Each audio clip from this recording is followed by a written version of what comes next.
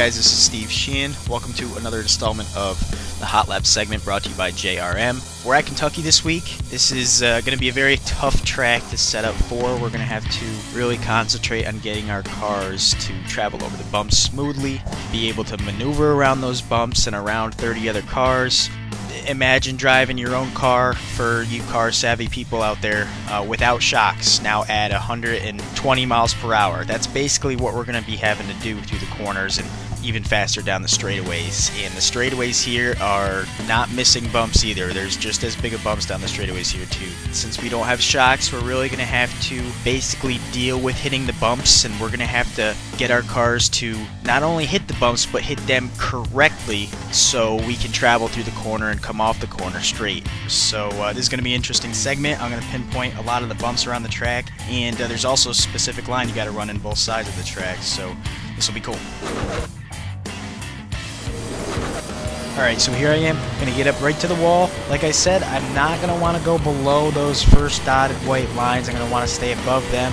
You're going to see me play with it all the way up off the corner because this car wants to step out this build very easily. Going to turn 3, you're going to see me hit a bump, and then it's going to set, go through the corner. This whole entire corner is all bumps. Look at my front end, it's just all over the place. But it's just, we're going to be dancing with it all the way through there all night. I'm going to come off the corner, bumps down the front straightaway, and hit the line. Now this track is very misleading. When you go down into the corner, you think your car is going to grip and get down to the bottom. Well, you don't want to pull it all the way down to the bottom, because as soon as you go below that first set of white dotted lines, you're actually going to start to break grip. You want to get your left sides right on that dotted line, both sides of the track pretty much, and kind of rotate around through there. Your car is going to be able to turn below that if you really want it to, but as soon as you do, you're actually going to slide out and you're actually going to lose time. So you need to force yourself to keep it above that white dotted line in order to have a good amount of grip and come off the corner very good. Now turn 1 and 2 is a lot smoother compared to 3 and 4. Turn 1 and 2, as long as you run that line that I was talking about, you shouldn't be too bad with the bumps. If you push up, you'll hit some bumps up there, but 1 and 2 is okay as long as you stay right on that white dotted line. Down the backstretch, relatively smooth. Before you enter turn 3, there's actually a bump right about where the braking zone is.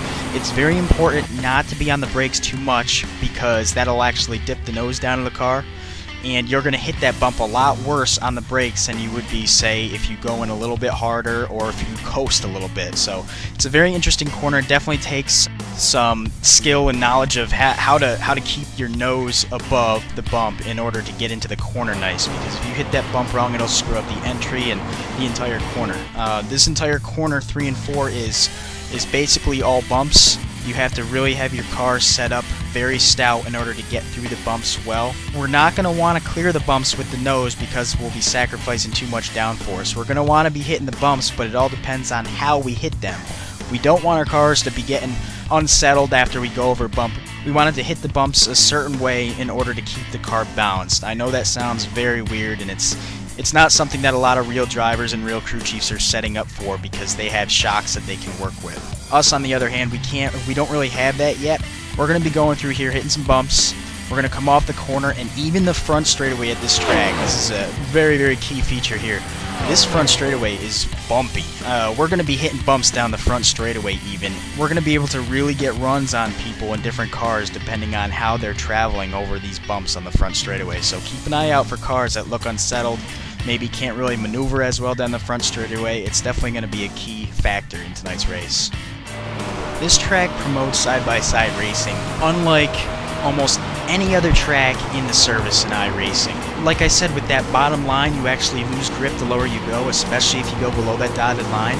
So when you're making a pass on somebody, that outside car can pinch you down a little bit, and that outside car can actually hold the inside car up and even clear the inside car, and you'll even see some passes made up high because perhaps someone gets a little bit too low, gets a little loose, and as soon as that person gets a fender on someone on their right rear, they're going to have to stay low.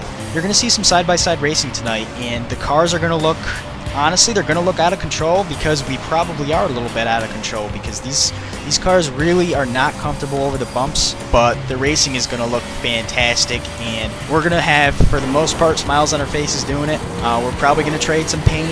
I know I had fun in practice sessions with a couple teammates, and this track is just going to be very, very exciting from an overall driving standpoint. Alright guys, that's Kentucky for you. We got Michigan next race, and it should be really good. It's probably going to be difficult for us to get a handle on that track, but look for a really, really good race. So we'll see you then.